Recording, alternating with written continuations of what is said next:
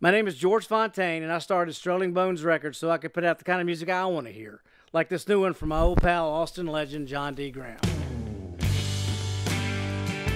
Okay, let's start this story at the end, the day I died, July 4th, 2018. I just played a show at Fitzgerald's in Chicago, Illinois, and I died. I had a heart attack after the gig and died. No breathing, no pulse, no nothing for about 5 minutes, I'm told. Then I guess I wasn't dead anymore because I woke up in the deepest sleep I ever had. It wasn't my first brush.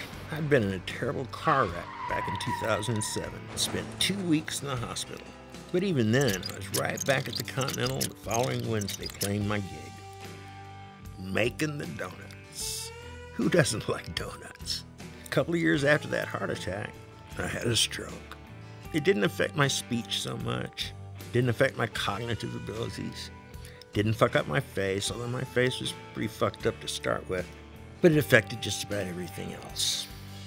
Honestly, death itself was not that bad. Really, it's the coming back to life part that's hard. I walk with a cane now, and there's numbness on my right side. I do have to apply bow rosin to my pick fingers so the pick doesn't just slip away. For a little while, I played sitting down because I was afraid I'd lose my balance. But I worked through that. Last 3 or 4 months, there's been a chair on stage, just in case, but I haven't needed it. Even at 64, it turns out I'm pretty hard to kill. But even then, I don't stay dead for long. One thing I know for sure is that all this life and death stuff has given me a sense of urgency to get as much of my work out there as I can in whatever time I have left. It's like they say, time waits for no one. Or was it Tom waits for no one? No, it's Tom waits for everyone, time waits for no one. Every day I step into the ring. Sometimes I go 10 rounds, some days only 6. Some days I just fall back in a chair, pick up my sketchbook, and draw bears. And other days still, there's not much more I can do but pet the dog. How I explain things to myself is through my art.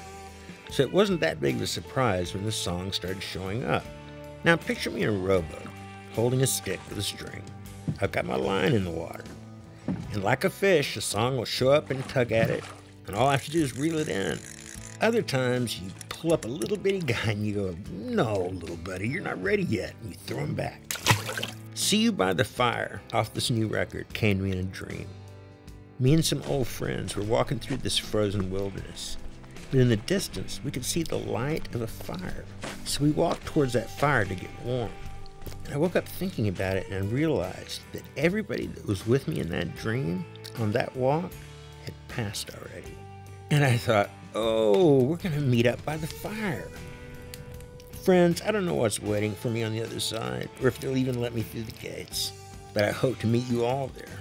Hopefully around a fire, where we can warm our hands, tell stories, share some laughs, pass a guitar around. Hey, but no hurry, okay? Until then, you can find me at the Continental Club on South Congress in Austin every Wednesday night for the last 27 years.